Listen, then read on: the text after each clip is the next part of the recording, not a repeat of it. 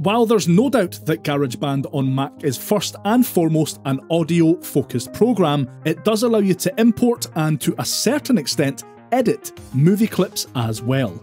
In this quick tip, I'll show you how.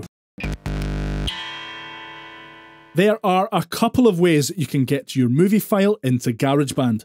For this tip, I'm going to use the media browser. You can open the browser by clicking this button in the top right corner of GarageBand's workspace.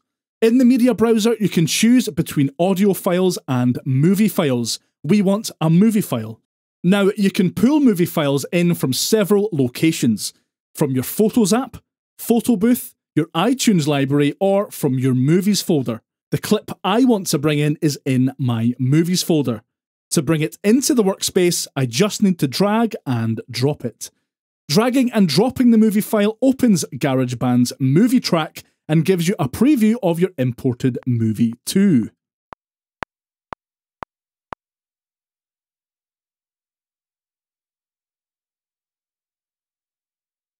Why would you lift kettlebells on a rock barefoot?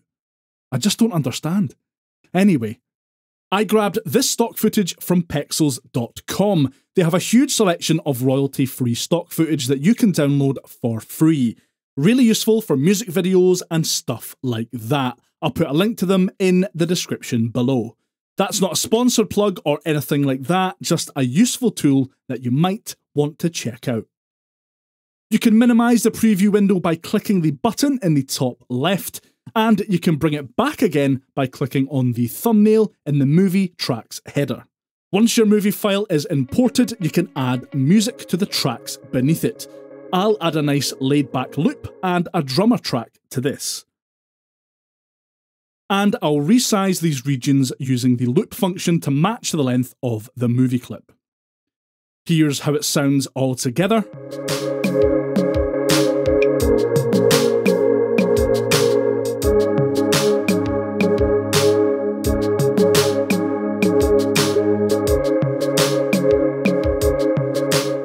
Actually sounds pretty good.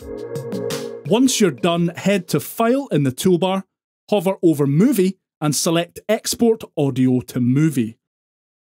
In the box that pops up, you'll be able to name your exported movie, choose where it exports to, and change the quality of the exported movie file.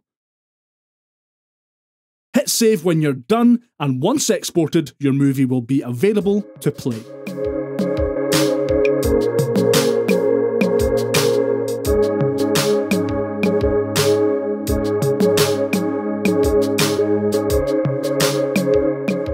That'll about do it for this quick tip. I've been Patrick from the GarageBandGuide.com. Bye for now.